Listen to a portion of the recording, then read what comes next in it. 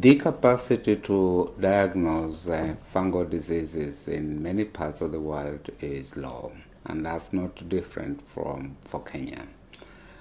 In the capital city of Nairobi, yes, you can get one or two centers where it's possible to diagnose fungal diseases. We have a center, for example, at the Kenya Medical Research Institute, a mycology lab there that is being developed to be able to offer basic tests for fungal diseases. And in the private care setting within Kenya, there are some laboratories that are able to do that. But outside the capital city of Nairobi, there is hardly any capacity to diagnose fungal disease. The problem of Brazil, that's a heterogeneous country. And in my city, you have a lot of equipment and all the forms to do the diagnosis. But inside the country, in regions that do not have the equipment, there is a lot of poor regions that do not have CT scans, that do not have serology, and a lot of things to perform the diagnosis of aspergillosis. In Pakistan, as far as the chronic aspergillosis is concerned, there is a limited awareness about the disease. There is a very limited diagnostic capabilities. Not a single lab is doing aspergillosis specific IgG testing. That is a cornerstone for the diagnosis of CPA or chronic pulmonary aspergillosis.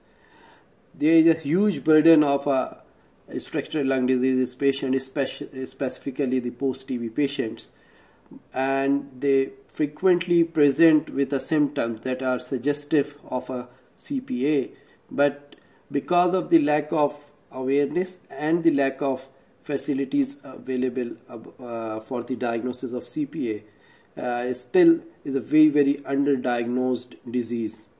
Or you can say it's a neglected disease. It is a disease that is underdiagnosed and I believe undertreated at our hospital and probably in many areas of the United States, except possibly the academic centers. I believe we need more education of the referring clinicians about the disease, of the radiologists that interpret the films, and possibly of the pathologists and surgeons in regards to diagnosis and treatment of this disease. My country presently is not equipped to diagnose chronic pulmonary aspergillosis, and the reason why is because one, our clinicians don't have awareness, and with the diagnostic criteria we are coming up with, though we have the clinical acumen to pick the patients and the radiological equipment and skills required. However, in our laboratories, we don't have Aspergillus IgG testing going on presently. My center is located in France, so in a country with sufficient development of medicine. And we can, in my hospital, diagnose and treat chronic pulmonary aspergillosis either with radiological CT scan, with biological tools, and to treat we have access to all the medication. In South Africa, although there may be some clinicians that can diagnose CPA or chronic pulmonary aspergillosis, as a whole the country is not ready. We need to know more about our epidemiology, our burden of disease, especially in our smear-negative TB patients. We need to understand the epidemiology and the risk factors and who it affects and how, especially with our high prevalence of HIV and TB in our country. And then our labs need to be optimized in terms of making sure that we have the best methods of diagnosing aspergillosis in this context. And then I think finally, once we get all of those right, we also need to address whether we actually have access to the right treatment, like itraconazole and voriconazole. Are they freely accessible and available, and are they cost-effective treatments for CPA? So I think there is still a lot of work that needs to be done. Uganda's capacity to diagnose CPA currently is limited only in terms of serology, because we are thinking about 3 criteria. The first one is clinical, which we have. The second one is radiology, which we have in most places. And the last one is serological, which is not yet available, but from the discussions we've had here, looks like this could be made available if a public health case is made through collection of epidemiological data that this is an important disease, which deserves public health programming. Policymakers are not very much aware as well as concerned about the chronic pulmonary aspergillosis because of the burden of a TB.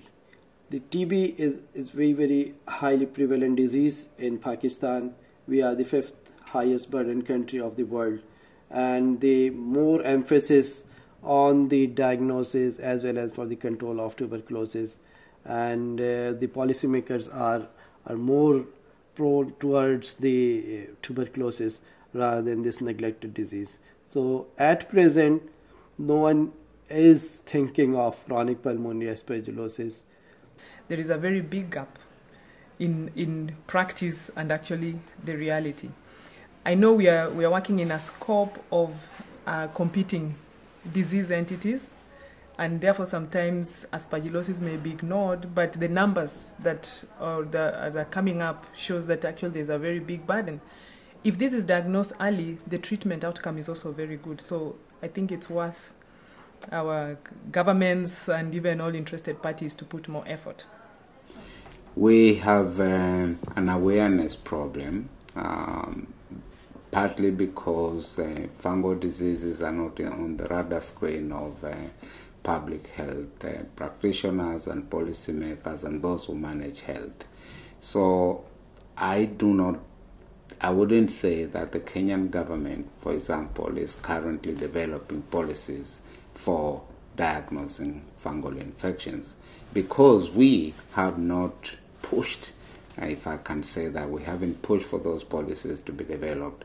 And we haven't done that because the epidemiology, the burden of diseases are known. So we don't have a very strong argument for the country to put into place the infrastructure to diagnose fungal diseases. But we're beginning to work on that.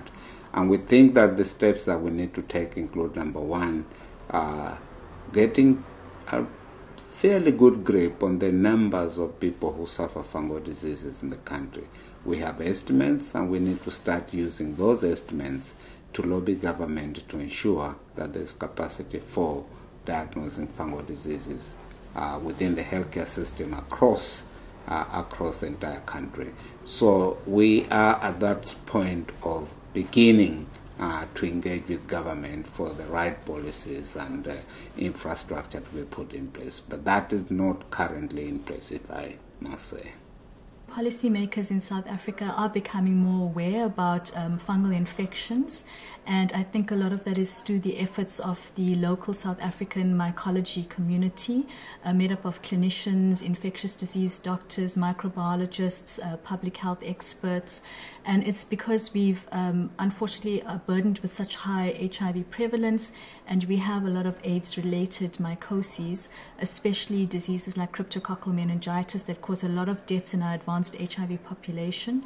The spotlight has been shone on fungal infections in our country. Our policymakers, Department of Health, have been at the forefront of addressing these issues, and I can say that South Africa is one of the first countries to include cryptoscreen and treat in their national guidelines, and we are now rolling out nationally. So obviously there's more work to be done, but I think that South African policymakers are definitely very receptive to what's been happening and how to improve patients with fungal infections. It's, I think, very important to adapt our practice in industrialized countries to low and middle-income countries for the benefit of the poor.